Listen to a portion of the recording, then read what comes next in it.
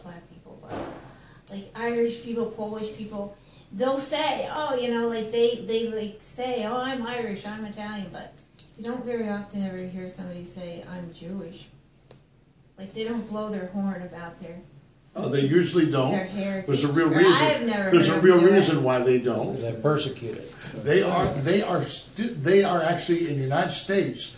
They are the most persecuted group, the most group that has the most prejudice against. In the United States? In the United States. But you don't hear about it. Like, say, the black people all talk about it all the time, but you don't hear people, the Jewish people saying how they're so persecuted. They have never talked about it. Black people can't hide it. Jewish people can. Well, the Muslims talk about it. Now, that's their big thing, is that they're being persecuted. How come the Jewish people don't talk about it? Because they're not fighting their battle. What do you mean? The black people thought they needed to do that because nobody else would speak up for them. The Muslim people, who aren't getting persecuted like they say they are, think they needed to speak up because nobody would stick up for them. But the Jewish people know that there is somebody who will stick up for them. Who? God. But I thought you said they were turning away from God, so why would they believe that? Come on. It's a contradictory to what you're saying. No, that- it's not. That they're turning away from It's God. not. It's something they know, but they just don't want to admit it and turn towards them. Well, some of them admit it, but how much towards them they turn, that's a whole different thing. But even though they may not turn to him, like I love all my kids with all my heart. They might end up doing stuff and end up being in prison. They're still going to own all my love. Am I going to be happy with their actions? I am not. But am I going to disown them as family? No, never. Oh, so they always know they're the chosen people. Yes. You know, and when you go to Israel and you talk to some of them people over there, they'll say, Jesus, he wasn't the Messiah. He was a good guy. Yeah, A real good guy. That's what they say. Yeah. He was a real good guy. Or Yeah, some but they said a don't say he prophet. was the Messiah. Yeah. The Son of God. Well, you if been- they do their Messianic Yeah, Jews, 3 times. Taught me if something. they do their Messianic Jews, I never knew that. So they're still the most persecuted people in the United States? they're actually the most persecuted people in all the world. That's a fact. Right, I remember you said that, but I guess I was just thinking about the But they are United definitely the States. most persecuted people in the United States. Wow. I was watching the news tonight, and it was Fox News, and they showed a Jewish young man, probably in his mid-20s, something like that, walking down the streets in Paris. And somebody had video on him, and you could hear the people taunting this man because he was Jewish. Yes. There was some guy spit on him, and they were, and this was just this week, today Yes, or that was whatever. just this week, that's right. And the guy was doing nothing but walking down the street. Right. And now ISIS has 150 Christians that they're planning on even worse than what they've done in the past. I can't imagine what that's going to be. So from that time on, Israel was divided. They always feel There was no unity not in the Israel. Jewish people. They We'd like to feel- think that after they got back into that land, Yes. which has place during Ezra and Nehemiah, that there was unity. And it's a nice thought. Hear me carefully, it's a nice thought. One of the interesting things about that is they go back and they build a temple, and their main guy that was giving them the most problems, his name is Tobiah. You can read this for yourself in the book. He did everything in his power to keep them from putting up that temple, but as soon as they got it up, guess who went to the king to make sure he had a room right in that temple? Tobiah. He didn't go there to be supportive. He didn't go there to be supportive. And one of the guys says, you really want to get God in here? You're going to have to grab that Tobiah, tie him up, and throw him out. That's what the scripture says. Understand? And so we're here. They were divided. Even during the time of Christ, his first advent, his first time that he was here in the flesh. Christ has always existed. That's the mystery of God that's hard for us to grasp in its entirety, but the Father, Son, and Holy Spirit are one, too. That's also hard for us to grasp in its entirety, but that is, and he has always existed. But this part of the Godhead became flesh, dwelt among us, so we could touch him, feel him, so he could understand. The main portion of that is so when we stand in judgment, somebody could say, You don't know what it's like to be human. Yeah. I had a kid on my bus say, you don't know what it was like to be 15. Yeah, 4 or 5 That's times. funny. I think he told that to the wrong person. What do you think? Yeah. I said, you mean because this, and this? And his eyes got about this big around. Then he said, how old are you?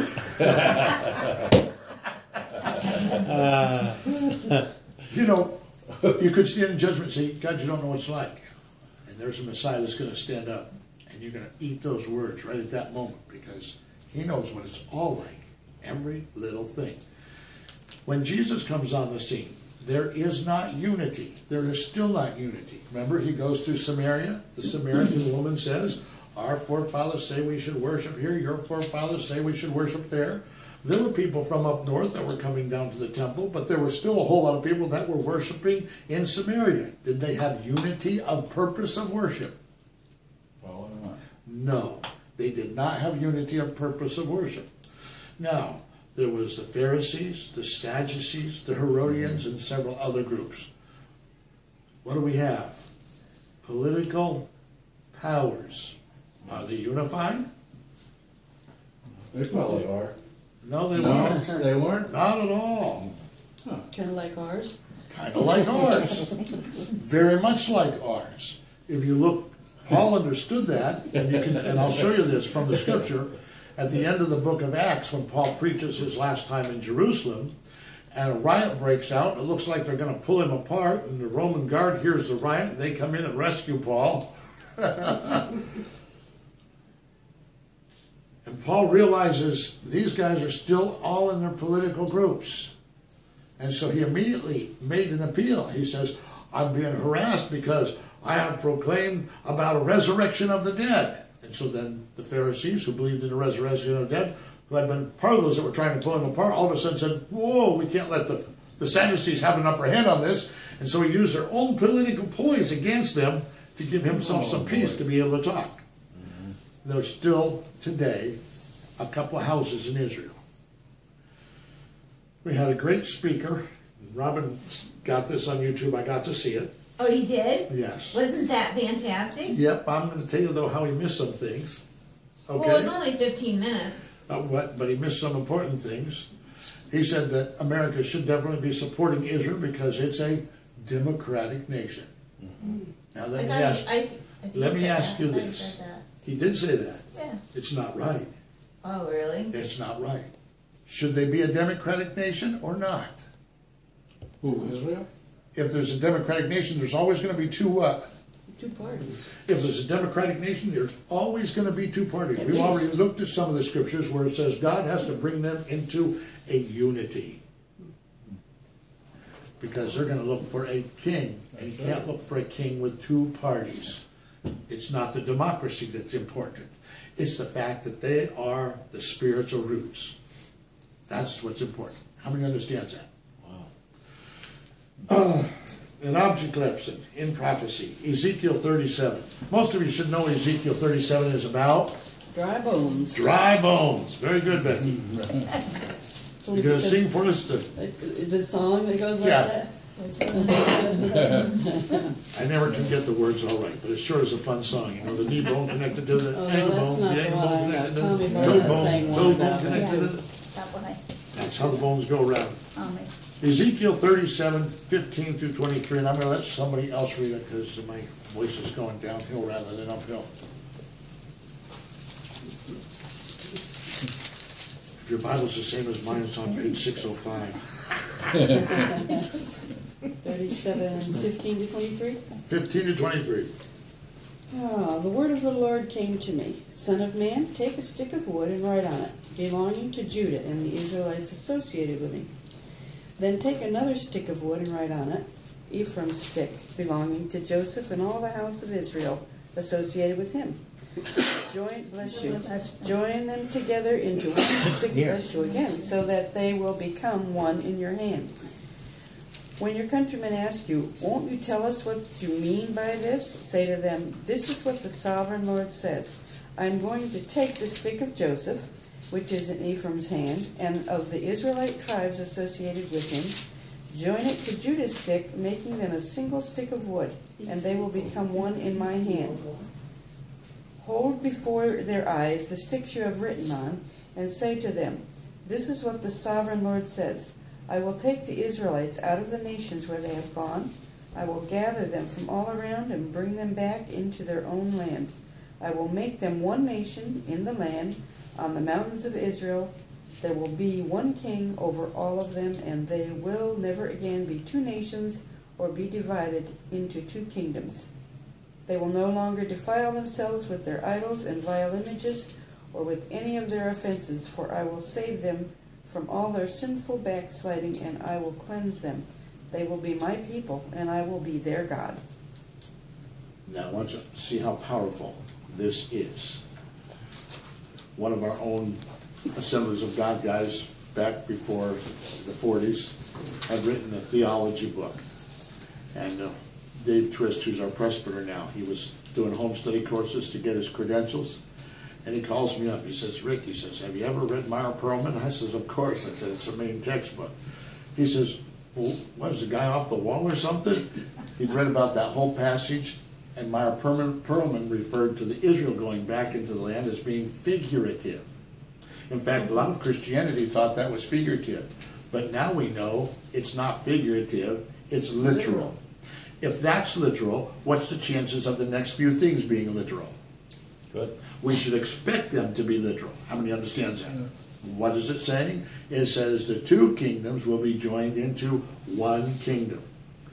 You can get on the internet and still read about the two houses of Israel. It's still prevalent today, and they see it right as their political parties today, and there's obstacles that go back and forth. I'm going to share one of those obstacles with you at the present time about something that's happened right as we speak. If I'm going to be really Jewish, and I'm going to really mean it, I'm going to keep to what? If I'm going to be really Jewish, and I'm going to really mean it, I'm going to keep to what? All of the rules. All of the rules. One of the rules is every so many years I have to do what with my land? You have to Live let it lay. Yeah, not use it. We have a few answers, and they're all right. One of them is every 7th year I needed to let that land lay. Now, if you were intelligent, obviously, you wouldn't start working all your fields the same year, because if you did, on the 7th year, you wouldn't be doing anything to any of the fields. If you bought land off of somebody, in the 50th year, it was called the year of Jubilee, and it was supposed to be Given back. given back. Now, that doesn't mean 50 years from the time that they bought it. Every 50 years was a year of Jubilee. So next year might be the Jubilee, and I'm in a financial bind, so I'm going to sell Carol my property because I know next year she'll have to give it back. She's not going to give you much for it if she knows she's only going She to. probably isn't going to give me so Right. much for it. Understand? But either way, it's going to return to me. I might have to turn around and sell it again and wait 50 years before I can get it back again, but it keeps returning. I want you to understand that. This is what had happened way back in the book of Ruth. Ruth comes back into the land, and because of the time slot, she's able to reclaim the land that was her husband's. And then, of course, it has to be redeemed. It has to, and that redemption is what Boaz does for Ruth in the process of that land. Does that make sense to you now? Redemption, is it money? Is that what they... Yeah. Okay. This, what's taking place right now as we speak in the land of Israel, because I'm going to show you physical things that have spiritual bearings. A whole lot of those that are realizing we need to follow the law, and that's not all of Israel. They have two houses. One house that says, God hasn't helped us out. Yeah, maybe we got back in the land, but that was because of England and the United States. It wasn't because of England and the United States. How many knows that? Right. We might have signed the papers, but the papers were really signed by God. Okay? But they have the two houses, the two trains of thoughts. And so the ones that are following the scriptures, wanting to follow the scriptures, made a petition to the government that they would like to let so much of their land be dormant this 7th year, and following those particular things. And to do that, there needed to be money set aside in case they need to buy stuff. And so a bill came into the Israeli Congress to set aside $30 million for this particular Fallow Project. That's the words in English. I can't say the words in Hebrew, sorry about that. But that's what it's called. It's called the Fallow Project, meaning they're going to let the ground be fallow for a year. Of course, they got back there and they started putting a lot of that ground all at the same time, so it's a big section of ground that's going to be fallow for this year. And of course, there was an awful battle in Congress. But guess how the vote went? They put aside $30 million. If you look at CUFI, which is Christians United for Israel, they have almost matched that $30 million, so that there won't be a problem with them following the law of God, leaving that be fallow for that period of a year. What year is that gonna be that they're gonna do that? Right now, Oh, this year? yeah. Now they're not going by our calendar. Oh, okay, Got to remember that. Yeah. They're not going by our calendar. yeah. They're going by the Jewish calendar, Calendar, yeah. which in us is still a calendar from BC. Okay? Yeah. And this is that year where they're supposed to have that fallow ground. And so for that to come to Congress, what's the spiritual climate beginning to do in Israel? Change. Oh, yes. Hallelujah. How many thinks that's cool? Spiritual climate is beginning to change. They're going to begin to practice some of these things more and more and more. As they begin to practice these things, it's going to bring the thing that Jeroboam was afraid of, the nation being united under that one God again. God has always meant for them to be united under that one God. And Netanyahu just was on TV saying, calling all Jews home to Israel.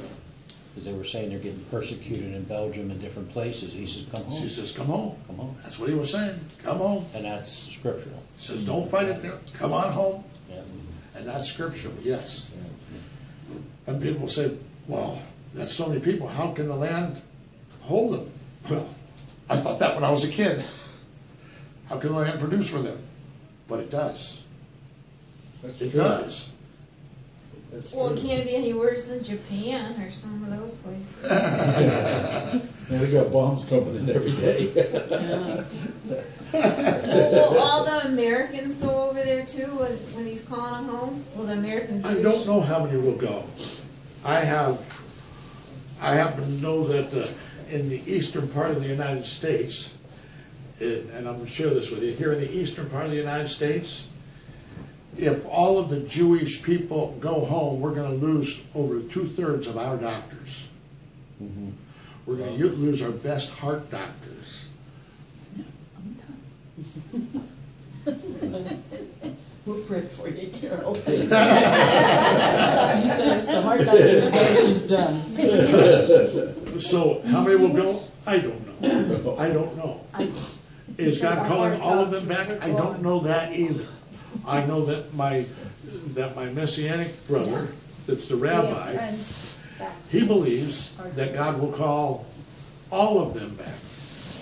And his son, who is also a Messianic rabbi, was in, so I was able to converse with the both of them, and this was very interesting, because one's older, he's 80-something, and then the one's only about 50-something, and the one that's 50-something said, Dad, you got that wrong. And of course, Dad doesn't think he's wrong. Dad thinks he's going to call all, even the Messianic ones back, and he said, we've been liberated from the law under Christ Jesus. He said he may not call us back. He may want us to stand with the Christians. And I thought, and maybe he wants the Christians to stand with the Messianic Jews. Exactly, yeah. You know, that was my thought immediately when he said that. And so you begin to understand. As far as the other ones, that seems to be a pretty powerful call from Netanyahu. Just to let you know that seemed to be a pretty powerful call. The other question I have is that, you know how everybody intermarries anybody today? They don't care? Do the Jewish people do that? Not If as they much. do, they're looked down upon. I was saying- Unless the one that marries in becomes Jewish. And if they become Jewish, that's the same as Rahab the harlot became Jewish, then they're not looked down upon. But does it happen very often? I mean, People becoming Jewish? yeah. Yes. Oh, Yes. I didn't know. I didn't know if that happened. That happens because they're young men or they're young ladies, find guys or gals that aren't of the Jewish faith that they like, and to get married. And sometimes they do that after they get married. They go through a whole series of classes. The rabbi from Baha'i Brit, he makes when a couple marries like that, and one shows an interest in becoming a real Israelite, a real Jew, he has both partners come back to go through all those classes, because he figured the one must not have done too good or they wouldn't have made this choice to start with. That's his own words, I'll be realized. And that doesn't mean that he's slighting that person. He's not, because they made that decision to become of the Jewish faith. And so he takes them both back to what they should have already known and been practicing and stuff like that. And so the call from Netanyahu is definitely powerful. This is going on as we speak. They've got groundless laying fallow. Just as simple as that. One of the things that you're going to see, and I think that we'll see this before too long, is you're going to see the return of sacrifice. The morning and the evening sacrifice. I really believe that that's coming. I really believe that that's coming. Yeah. Like who is going to sacrifice? The priests are going to perform the sacrifices In Israel. in Oh, the Israel. lambs or Jerusalem. stuff. But do Birds. they consider themselves? You don't mean people. No. No. Lambs, Lambs, birds, doves. That's what she goats. thinks you mean. She thinks you mean people. That's what I 20 years thought ago, Eric Linda Place's husband, he already knew this 20 years ago. One of the prophecies is about the sacrifice of a red heifer. A red heifer doesn't come naturally in any cows. And so he had followed this very carefully. 20 years ago, they had finally bred enough that they actually have red heifers. And they have kept a line of red heifers, and the purpose for those red heifers is for that sacrifice. That's what the red heifer is for. And it wasn't something that comes easy, meaning that your following of God doesn't come easy. Jesus even said it wouldn't come easy. Understand? Following of God is a challenge. harder and harder. Let's get harder and harder. Amen. I thought, You at look my on your age, I face would was understand all of it. I know. She thought you meant people. She goes, Consider "Ooh." themselves messianic. The ones that follow Christ consider themselves messianic. But do they call themselves messianic Jews? A lot of them call themselves messianic Jews. A lot Back of home. them call them, they have a lot of different names for them. I have realized from my Jewish friends that there are names that I will use, that I won't use, because it's offensive to Jewish people that haven't found Christ. Right. Like some Jews call themselves completed Jews. If I'm Jewish, I feel that I'm already completed because God's my Father. And I'm not going to say you haven't become a completed Jew because you haven't followed Christ Jesus. That would be like, throwing my boot into the stew that we're making. I figured you'd like that, Kevin. Just because it's food? Is that what? No. Oh, terrible. Look on your face was speechless. Well, I thought, I didn't Reminded me think of- that that they reminded me would of a song. sacrifice persons. No, not a person. But I really believe that those sacrifices will be coming. If you look there, he's calling them back to the land, and they're going to want one king. They're going to be united for what they want. We haven't seen this yet, but we are seeing this closer now because of the opposition that they're getting. Regardless of one state or the other, they are all beginning to want to say, hey, we're tired of the bombs, let's take them out. That cry is coming from both parties. So what is that cry doing?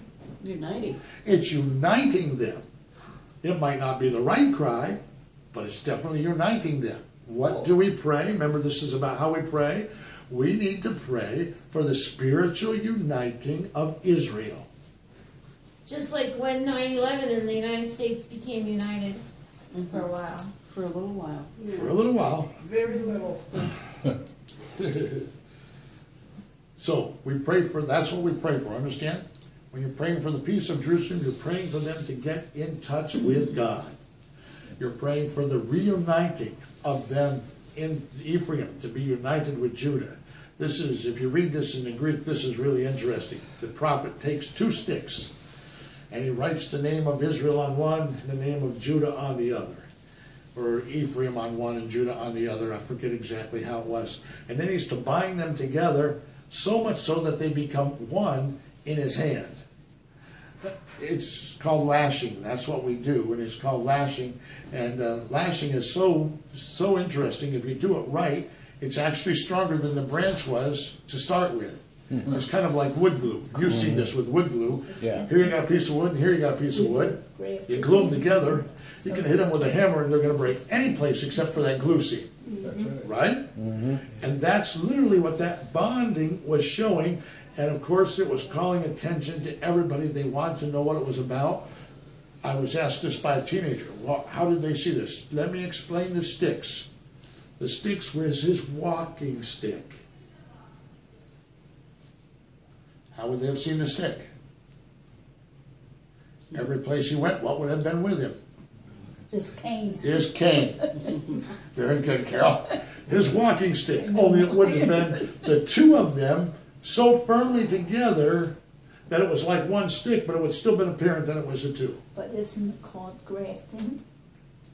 That's not called We're grafting. grafting in. Yeah, that calls for cutting for grafting. This wasn't any cutting. This was just bound together. They become one. Does that make sense to you? Yeah. And so you pray for their oneness.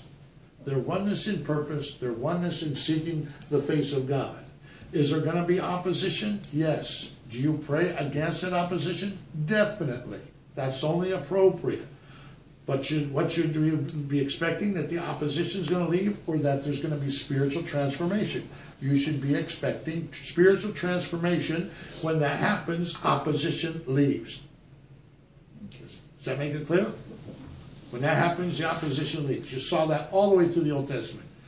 Gideon rises up, and the opposition left. All the while Gideon was alive. Samson rises up. He messed up really good. But there wasn't any opposition when Samson was done, because 30,000 of them all died when he died. Understand? And you look at the judges in those situations. You look at the different kings that followed God. The ones that followed God, things went well for them. Did it mean that they didn't have some troubles? They had some troubles, but they weren't getting taken away captive or things like that. Understand that? And so you pray for that spiritual climate. You pray for that oneness in Israel. They will end up not being a democracy. I believe that with all of my heart. They're going to look for a leader. They're going to look for a leader. A king. A king. A king. Has there been any work on the new temple? The new temple, just to share this, and I've known this for a long time, the new temple, just like Solomon's temple, there was not supposed to be the sound of any tool on the spot. The new temple is all ready so that they can be assembled without the sound of any tool on the spot. The difficulty is where the temple site is, half of that is owned by the Muslims. Yeah. They have a mosque That's there. the difference, and they have a mosque there. Yeah. That's the difficulty right there. That has to be changed. It won't be difficult for him. It won't be difficult for God. And when they erect that new temple, just like Solomon's temple, there was no sound of the tools. All this stuff has all been pre-cut, pre-fitted, pre-everything in other sites, so that when they get there, it can be put together. And I think that's outstanding. Somebody asked me, why was it so important that there was no sound of a tool in a temple? And I can tell you the answer for that. That's going to be a great temple, but it's still not the most important temple. The most important temple is this body right here. Your own body, that's the most important temple. Was there any tools heard while it was being made? Just think how different it would be. We had a couple ladies pregnant, Sandra, my daughter-in-law. If you here they are sitting there, and you can hear the hammers and the saws, same saws all going inside of them, You sit down next to this lady, boom, boom, boom, boom. When you hit a finger. Now, how many understands why there's no sound? Also, in the incarnation of Christ Jesus, there was no sound. Does anybody really know what happened To what? Jesus when he was incarnated on the, I forget where that was. Mount of Olives, wasn't it? I mean, when he was translated. Yeah. For a moment, they got to see him in his glory. That John got to see him in the Isle of Patmos. And I'll explain that in this. He had laid aside all of his godly powers, but he didn't cease being God. Right. I can't remember the guy's name. Some off-the-wall millionaire that was responsible for a whole lot of movies and stuff like that. What kind of movies? I know. All kind It's of the movies, especially airplane movies. He really was into airplane Oh, movies. Howard Hughes. Howard Hughes. Howard Hughes was a billionaire upon billionaire. Right. And he was very eccentric. But lots of times he would go to a place dressed in a total disguise, sometimes like a bum on the street, because he didn't want people pestering him and bugging him for money and bugging him for special privileges and bugging him to be in movies and stuff like that. He wanted to be away from the crowd and alone. And so he would be disguised. It's Alice Greevy. You remember her telling the story? We have a great aunt. She was a great aunt, right? Yeah. And even when she was old, she was still a waitress in a restaurant because she kept herself looking really good. Am I right, Beck? Always. Always. And the pretty elaborate people would come in there, you know, and she got to meet Frank Sinatra and all those different things. She got to meet Howard Hughes. This guy came in who her boss said, "Watch this guy. I'm not sure he belongs in this place."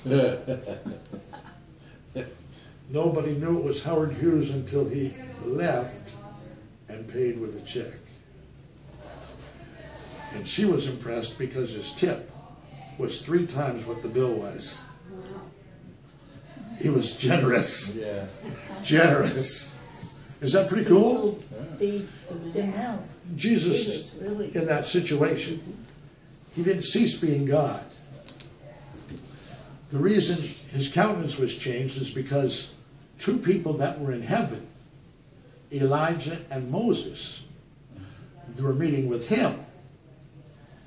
So they weren't going to see him as he was now. They were going to see him as he was in heaven. Does that make sense to you now? Yeah. They weren't going to see him lower than the angels because he wasn't. They were going to see him as he was in heaven. And the disciples got to glimpse that for a moment. And when Moses and Elijah left, he was back to being the same person. He didn't even have the same physical effects that Moses did back in the Old Testament when he experienced heaven. Because Moses came down and he'd been in the presence of God and he glowed. Yeah. He glowed. Right. Jesus didn't even have that same effect because it was important to also